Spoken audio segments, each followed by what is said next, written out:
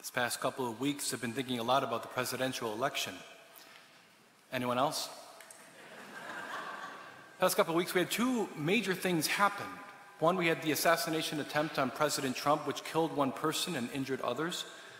And then we had the President of the United States choose to exit the race. And so we have an entirely new race for the president.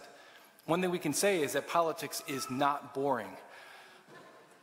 But there was a third event that happened that I think is just as important, and in one sense even more important, that happened right between those. Such an event did not get much press coverage. That event is the National Eucharistic Congress. The timing of the Congress, I believe, was providential. And I believe the Congress itself is instructive for us, or it gives us a perspective from which to understand what's going on in our culture, but more specifically, to help us to weather the cultural and political storm that we're experiencing. This is important because I believe the chief danger for us as Christians is to understand what's happening in politics with merely human eyes.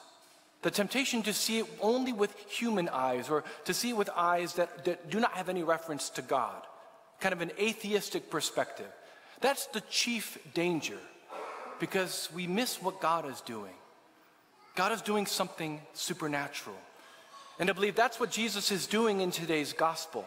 Right? Jesus in today's gospel is showing that he's up to something supernatural in the context of what naturally seems impossible.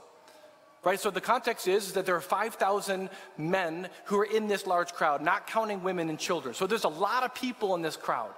And he turns to Philip and asks him a provocative question. He says, "Where could we find enough food for them to eat?" He was saying this to test Philip.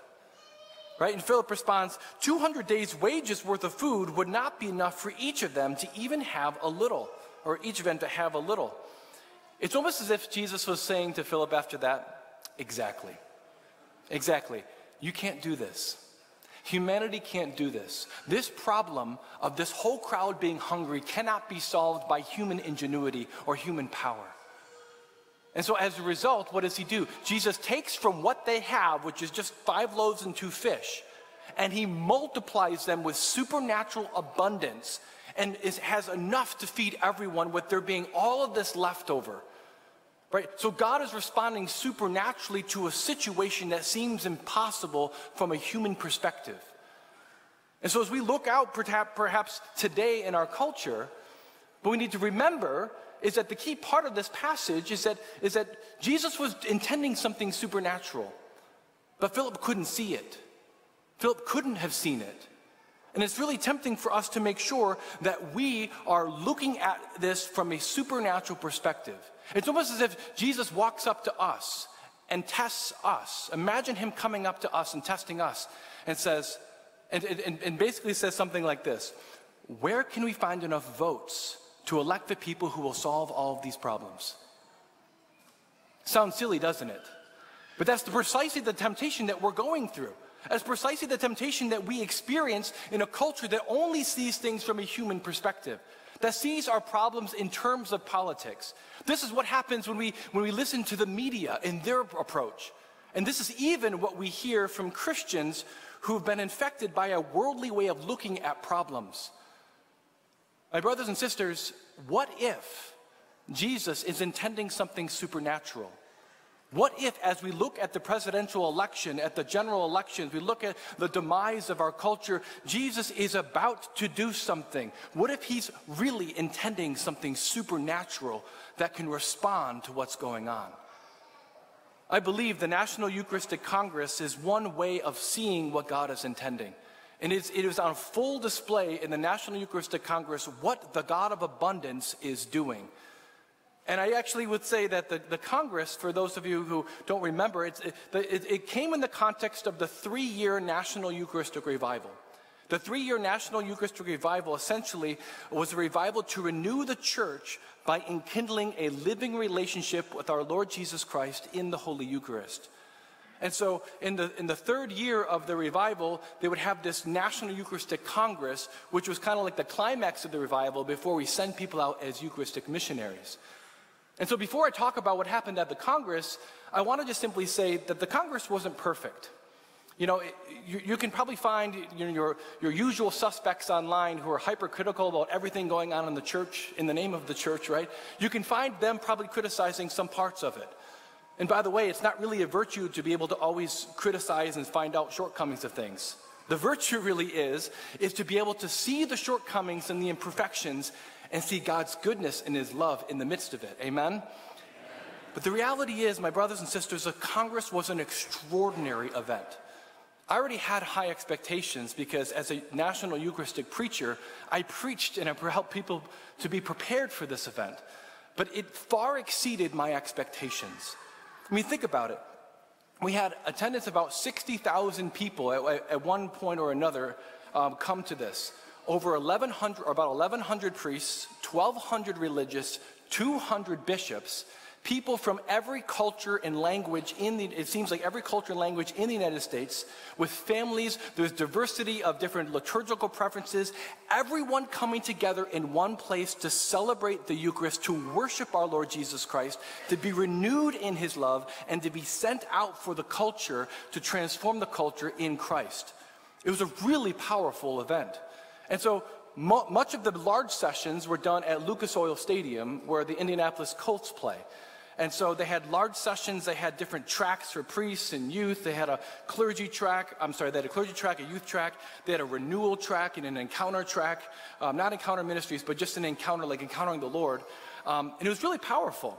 I was actually invited to speak at one of the main sessions on Friday morning in front of 30,000 people. I have to be honest, it's actually much more nerve-wracking preaching in front of you than 30,000 people, because you know me, right? But it was really powerful. Like Dr. Mary Healy and I did some prayer, and we prayed for people to experience God's love and inner healing and even physical healing. And at the last Mass, where the papal representative was there, Bishop Cousins, the one who actually led the whole Congress, said to me, "Father, I heard that your prayer session was great. There was someone who testified that their blindness or their sight was restored." And we heard testimonies all over. I got a video recently of a woman who had damage to her optic nerve and could not see at all. And at that prayer session, she was completely able to see, which doctors say your optic nerve does not grow back, right? So God was doing miraculous things. But in addition to that, I gave a breakout, and Bishop Oye actually introduced me, which was it was kind of funny to have the bishop introduce me. But what was powerful about it, above all, were the evenings of adoration, where we had tens of thousands of people packed in Lucas Oil Stadium. All the lights are off, with the exception of like 30 spotlights on the Blessed Sacrament in the middle, where we worship God, sometimes in high praise of God, right? Which is, again, a bizarre thing to experience in a sports stadium. People aren't cheering the touchdown. They're not cheering a basketball hoop. They're cheering the Lord of life, who's conquered death, right? There's this praise of God welling up, and then there's periods of silence where you could hear a pin drop. It was so silent that you could hear a baby across the stadium crying. It was a powerful moment, and we had litanies of repentance and litanies of healing. We had a litany of healing. We're repenting, we're worshiping the Lord. It's a very powerful moment. And I would say that the joy and faith at this Congress was very palpable. One of the people that were at the Congress says it was like a taste of heaven. And there's a parishioner, an older parishioner who's here. She said, "This could change our church. This could change our country." My brothers and sisters, I don't think it's an exaggeration to say that what happened at the National Eucharistic Congress could be potentially a watershed moment for the church, where the church refocuses her heart and her faith on the living Lord who is with us in the Eucharist. A Lord who can convert us, a Lord who can transform us so that we can go out and transform the culture that desperately needs him. I truly believe that this is what's possible. Because after all, Jesus' love cannot lose in an election. Amen? Jesus loves us, and there's nothing the culture can do about it. Jesus is a Lord, and there's nothing that the culture can do about it. And we, empowered by his love, can bring that hope to the world that desperately needs it.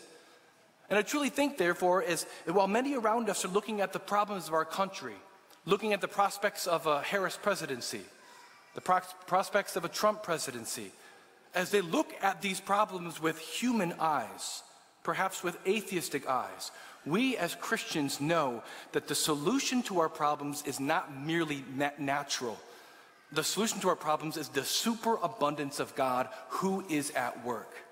And it's from this supernatural perspective, this union with God who empowers us, who loves us, who brings light into the darkness of our lives. It's from that human perspective then that we can go forth to advance the kingdom of God.